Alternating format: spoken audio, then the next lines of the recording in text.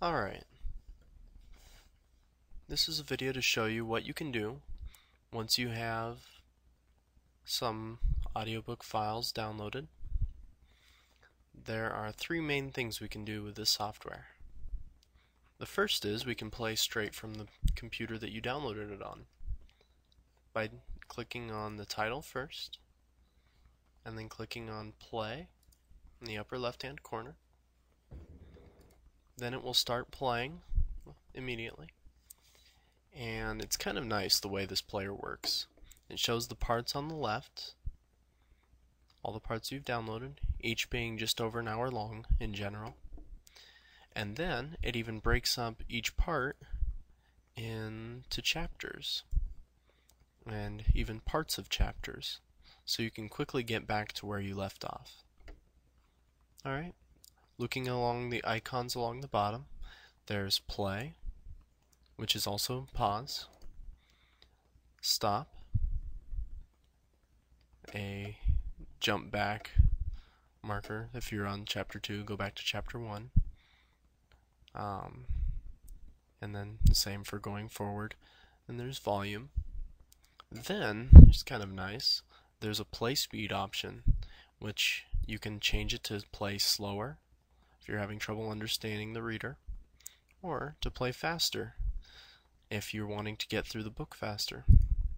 Alright? Then, if you miss something, there's a skip back 15 seconds button,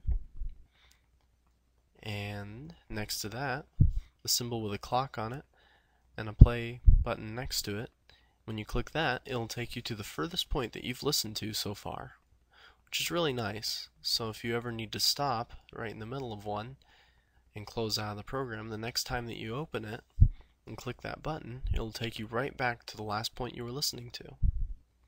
There's a bookmark button to set up some bookmarks, and a button to open it in Windows Media Player if you're more familiar with that. Alright, so I'm going to go ahead and close back out of this by clicking the red X. So that's how you listen on your computer. Now something else you can do for some titles, and the way you can tell is if you're looking at the icon back on the NEIBORS website and it had a burn, it says the word burn on it, or burnable, then that means that you can actually burn that title to a CD. This one doesn't allow that, so if I click on burn, an error is going to pop up and tell me that the title cannot be burned and that the license prohibits burning. I'll click OK. Alright. Well, what's really nice, because CDs, generally one part takes up a whole CD by itself, whereas if I go to transfer, that'll be for transferring to an MP3 player. And MP3 players can generally hold multiple full audiobooks, not just one part, but full audiobooks on one player.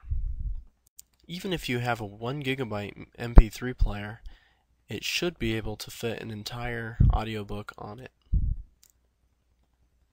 Now, only MP3 players that are WMA, which stands for Windows Media Audio,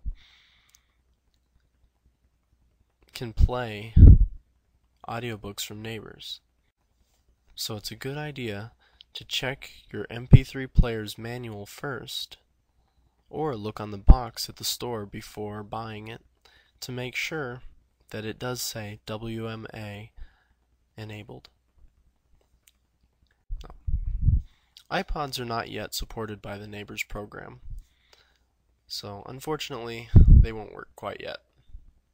Alright. So, after I click transfer, a screen pops up that says welcome to the Overdrive Media Console Transfer Wizard. It tells me the title of the book that I'm about to send. Alright, I go ahead and click on next, and it checks to see which parts I have downloaded so far.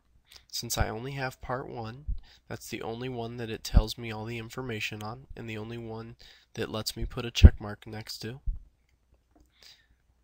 Then, I go ahead and click on next,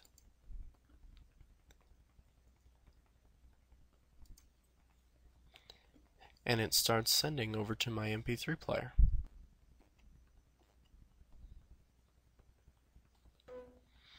Alright, now it lets me know that it successfully transferred to my portable player, and it says the title that I just sent over, and it tells me the name of my player. Alright, it says I can now disconnect my portable player. Alright, so I go ahead and click finish, and I'm ready to listen on my MP3 player.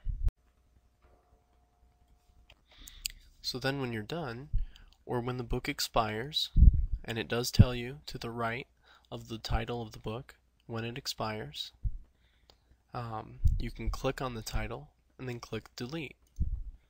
It'll ask you if you're sure you want to delete it, and you go ahead and click on yes, and then it's off of your computer.